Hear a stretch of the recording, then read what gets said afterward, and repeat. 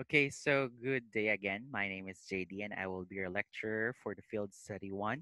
This is episode 3 of the Field Study 1. So, for the previous slides, we talked about previous episodes, we talked about the school environment, and then we also talked about learner diversity, focusing on the developments. I presented some developmental theories, but again, that's not limited to the developmental theories that I only presented, but there are a lot. So I encourage you to read more about developmental theories, which is in your child and adolescent and development of learners.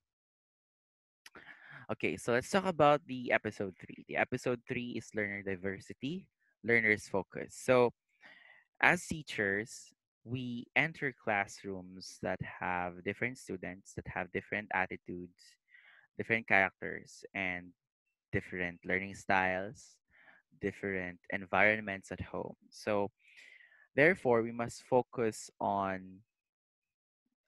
deal with principles pertaining to the importance of giving importance to the focus of these learners. So, first is the principles of development. So, for the principles of development, first is the development and learning proceeds at varying rates as uneven rates across different areas of child's function. As I have mentioned in the episode 2 that the rate or the development of a learner or of a person varies. Nagbabago-bago ito. Minsan, a child who's supposed to do something at the age of 9 can do it at the age of 12.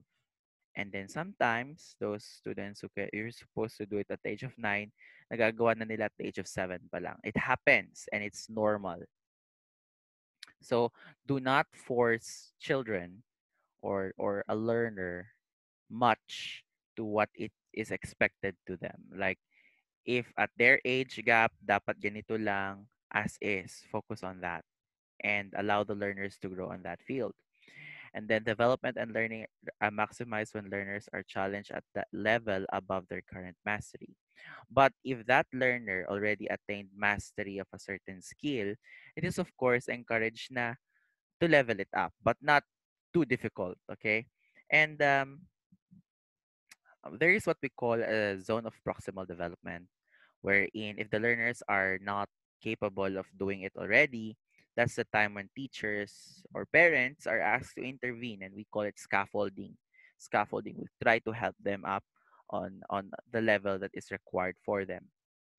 And then next is differentiated instruction is a student approach that aims to match the learning content, activities, and assessment to the different approaches, different characteristics, abilities, interests, and needs of the learner. So as teachers, no, in the 21st century learning kasi, hindi na to teacher-centered. It is already student-centered. We want to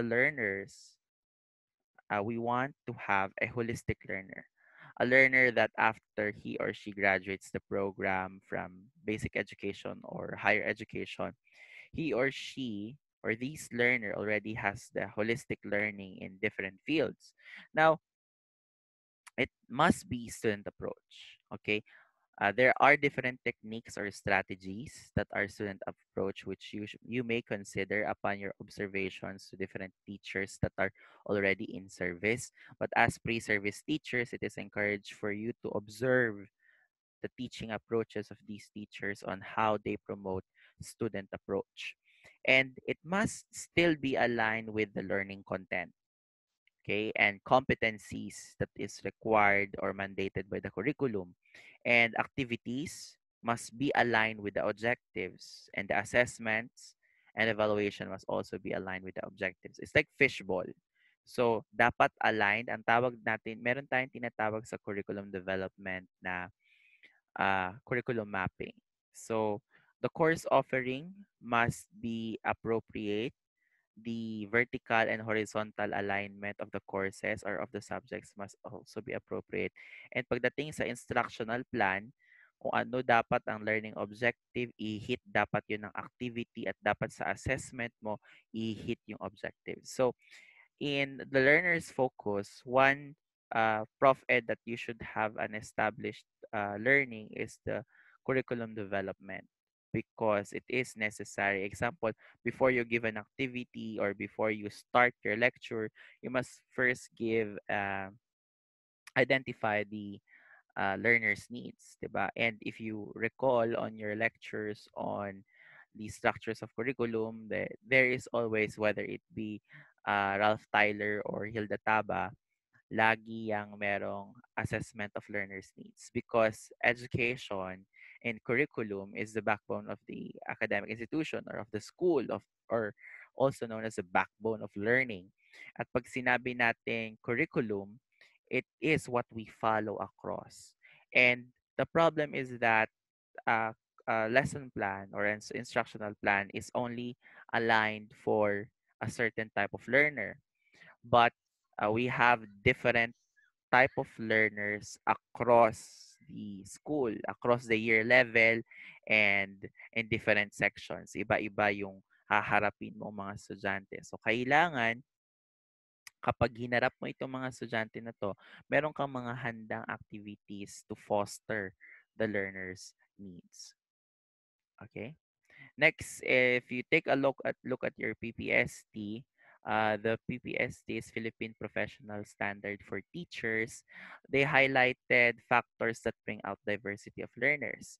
Um, Take note that the PPST do not actually limit the teachers. The purpose of the PPST is to increase the standards of teachers in the country.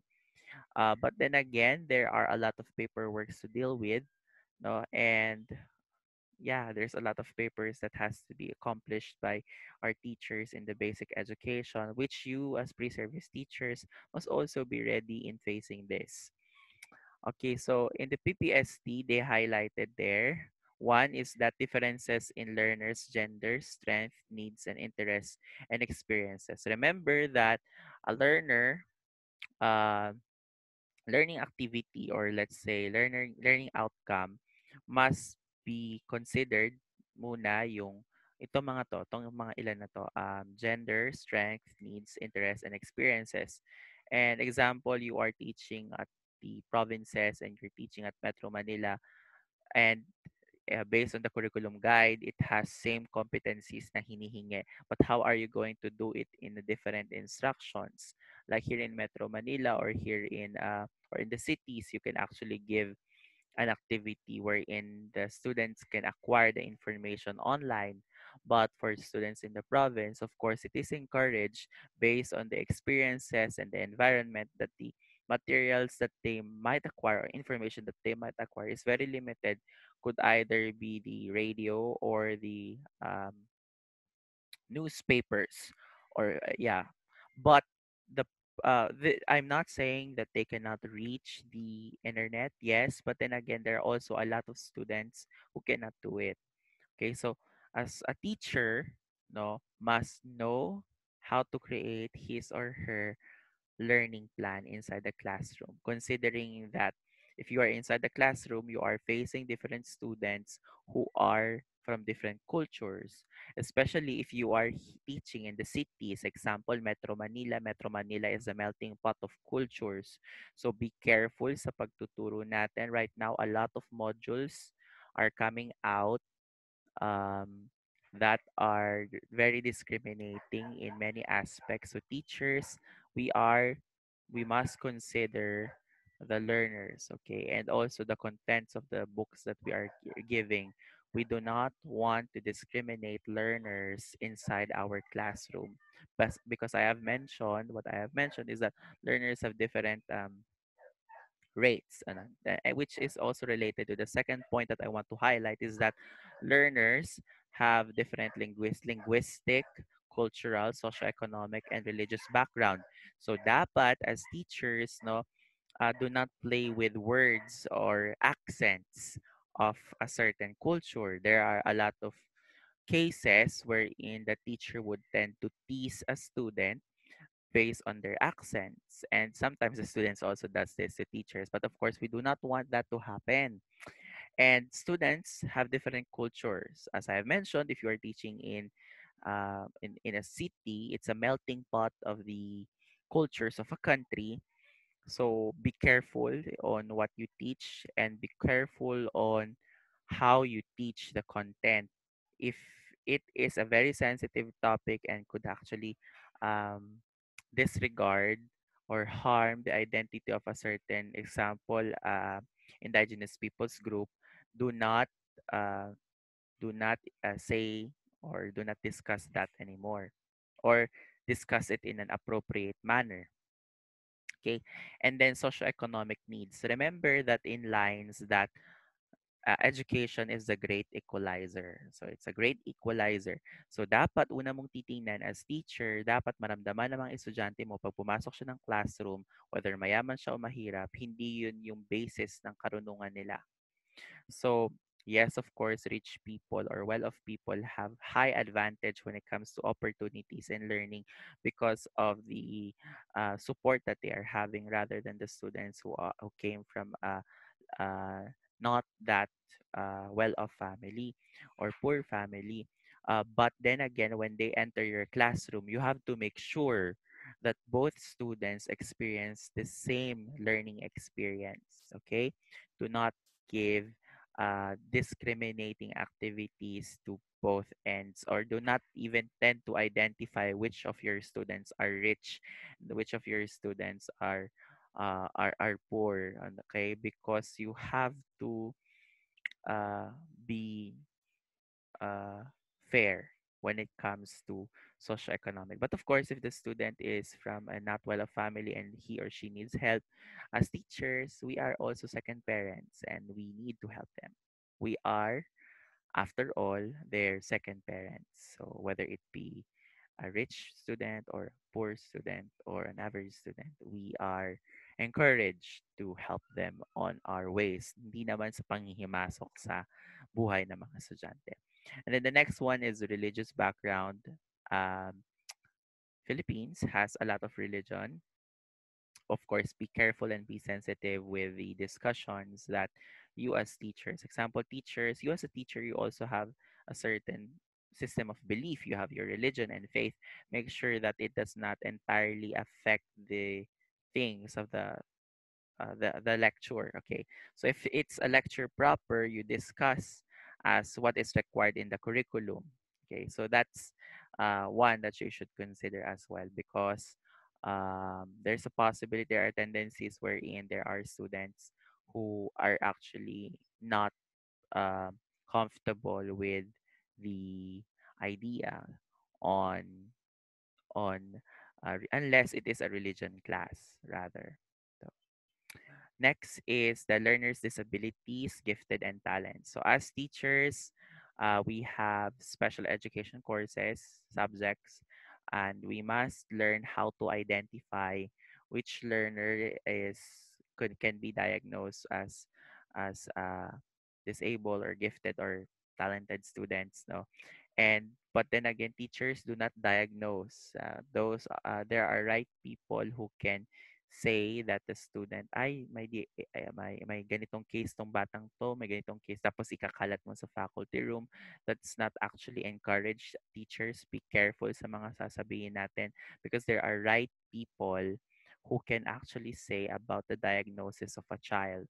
Okay, although we were able to learn from it, but we cannot technically label them as that, because there are again right people who can label that. But we teachers can make recommendations, but let's not label our students of such without valid diagnosis. Okay, so we must also consider them. If a learner, if you have a learner that has special needs in your regular class, you also have to make arrangements about that, because as teachers, again, a good curriculum must be responsive. It must be flexible to different learners. So dapat ayun yung ma-address mo.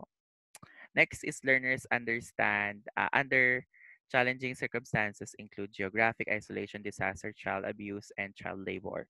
So there are also cases where, in example, if there's a typhoon, please teachers be sensitive if the student was affected by flood. Okay, please consider them, because that is very very that's the idea of teaching. Teaching is actually focuses on the heart, apart from the intellect, is also teaching them to have compassion on your fellow ano. So please consider students who are affected by flood or typhoon, and students who are also experiencing child abuse at their homes. Baka mamaya pinapagalitan mo sa school and then naabuso din siya sa bahay. Please be careful on the words that you say to our children, to our students, and then also those students who are working child labor. Um, these are special cases that as teachers, we must learn how to address and know how to address in our classrooms. Okay, because sometimes, most of the times, or many times, the school tends to be the place where the students feel they are free. And at some point, we must make them feel that the, the school is a free zone for them. So this is from the perspective on the focus on culture and indigenous people. So first is the curriculum design, curriculum competencies, and content. So it must be aligned with the geographic or with the location or with the culture of the indigenous peoples group. Let's try to contextualize it because a good curriculum must also be contextualized in the localities. So if you're going to design a curriculum, say for example, of a certain region, make sure that it can be responded. Gumagawa ka ng module about fishing or gumagawa ka ng book about fishing or curriculum about fishing, but the indigenous peoples group that you are going to administer is a group wherein they specialize in farming. So be careful doon. As teachers, you must consider that. Teaching methods and strategies. There are, of course, different teaching methods and strategies, but there's no perfect teaching method or perfect strategy, but there is an appropriate one for every subject. Learning space and environment, please take note of that also. Learning resources, as I have mentioned kanina, if here in Metro Manila, we can give a lot of activities that are accessible on the internet, pero may mga students pa rin na hindi nakaka-cope up dito because of course, considering socioeconomic backgrounds. But in terms of cultural, no, learning resources as a indigenous peoples group, you cannot demand too much from them because of the situation. And of course, the learning resources must also be rooted on their culture as well, because especially in the Philippines, we have a lot of culture. We want to enrich that because that is our identity as Filipinos. We do not want to destroy them. We do not want to distort them with the culture of, kasi tayo sa Metro Manila or in the cities, we're already engaged in various cultures. We are already trying to enter the principalities or concepts of uh, global citizenship. But the people in the indigenous peoples are the people that still holds on their identity. So do not crush that. But we are still opening and offering opportunities for them to take a look at the global citizenship. But then again, please do not force them, because the concept of development in our mind could be a different concept of development in their mind. And there are a lot of indigenous peoples group who actually emphasize that your concept of development is different from our concept of development. Example, the establishment of a certain dam here in the Philippines, which is against ilang indigenous peoples group, because that land is an ancestral domain for them and they don't see it as a development for them. But there are people who saying that this is development for you. This would generate a lot of energy, which is a little bit of true, but that's not the concept of development by these people. So please be careful, okay? And the next one is classroom assessments. Please be careful then sa assessments na ibibigay natin. Again, it must be aligned with the curriculum design and curriculum competencies and the contents. You do not give an assessment that is not related. Okay. And these are the focuses on culture, indigenous people, and in general on the learner's focus. You must first consider the genders, the needs of the students, the interests. There are students, there is a principle in psychology of learners that there is a different types of learning and different types of learners, but we do not limit them. Example, this student is a visual learner and then this student is a kinesthetic learner. Hindi naman ibig sabihin na visual learner siya, hindi na siya magki-kinesthetic. Ibig sabihin nun, he specializes on visual learning but he or she must still engage in a kinesthetic activities because again the curriculum in the 21st century is a holistic. We want to produce a learner that has 21st century skills. Okay, so focus on needs, interests, experiences. Of course, different learners have different experiences. Consider that languages. Do not play with the words. Do not play with accents or dictions of your students. Okay, because it can really affect them. And then race. Philippines is a melting pot of culture we have, but then again we are Filipinos, right? We're the Filipino race. And if you are a teacher, pre-service teacher who's planning to teach abroad, um also take note that we are one race, we are human race, so do not discriminate any race. Next is the culture. As I have mentioned, melting pot of culture. Minsan, sa loob ng classroom, iba-ibang kultura yan. Minsan may foreigner pa. Please be careful about your statements and think as a teacher, as a global citizen, that you are considering a lot of people. And then religion, please be careful then. Baka mamaya you are already misquoting or damaging a certain system of belief. Socioeconomic background, please, teachers, make the students feel that the school or inside your classroom is they'd feel comfort, they'd feel happy, they'd feel peace. No, they won't be labeled as mahirap, they won't be labeled as mayaman sa loob ng paaralan mo because that is where education can be seen as equalizer income in times of socioeconomic backgrounds. Indigenous peoples, please take note if you have an IP student, no need to highlight them, just ask them if they are. And then there are also some certain things that you should consider if you are teaching them culturally. But sometimes there is a relationship between IP, culture, and then language and religion. Special needs, again, do not diagnose teachers. We are not licensed to diagnose any students or label them of such special cases, but we can recommend. That's what we can do as teachers. Challenges, consider that also the strengths and weaknesses of the students. And of course, we want to give opportunities to our learners. So that's the focus of the episode 3, the learner's diversity considering the learner's focus. And these are the learner's focus that you can see on the screen.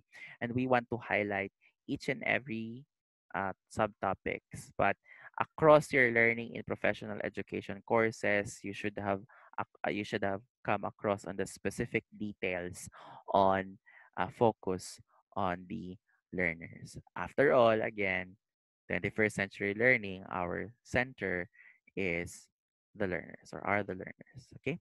So that would be all for the episode 3. Thank you and God bless.